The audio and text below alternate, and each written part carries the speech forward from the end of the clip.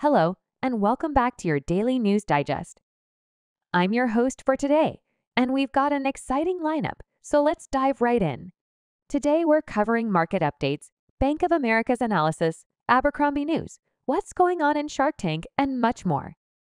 Starting with the market updates, yesterday felt like a Stanley day. Everything was flat.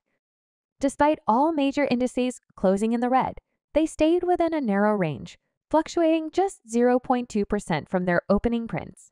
Now, on our radar, get ready for a dose of Fed speak.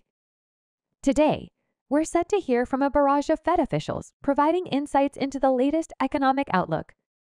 Turning to our headline story, a Bank of America analyst envisions a remarkable 23% upswing in the S&P 500 contingent upon breaching a key level. Briefly, the potential surge is tied to overcoming the crucial level in the low 4,600s, as highlighted by BOA analyst Stephen Sutnier last week. If successful, this could confirm a cup and handle pattern, propelling the index beyond its record high of 4,819 toward a measured move in the low 5,200s. The significance lies in the bullish backdrop, with the S&P 500's long-term moving averages on an upward trajectory, as noted by Sutnier. Rising 40-week and 200-week moving averages underpin this bullish longer-term technical setup. And now, our quick news segment serving up bite-sized stories.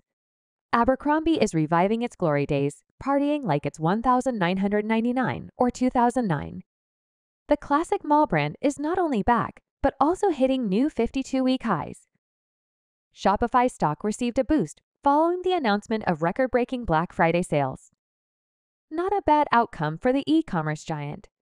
And finally, in a surprising turn of events, Mark Cuban declared his departure from Shark Tank after 14 seasons with the show. Changes on the horizon in the world of investments and television. And that's a wrap for today. Stay tuned for more updates and insights. Wishing everyone a fantastic Tuesday.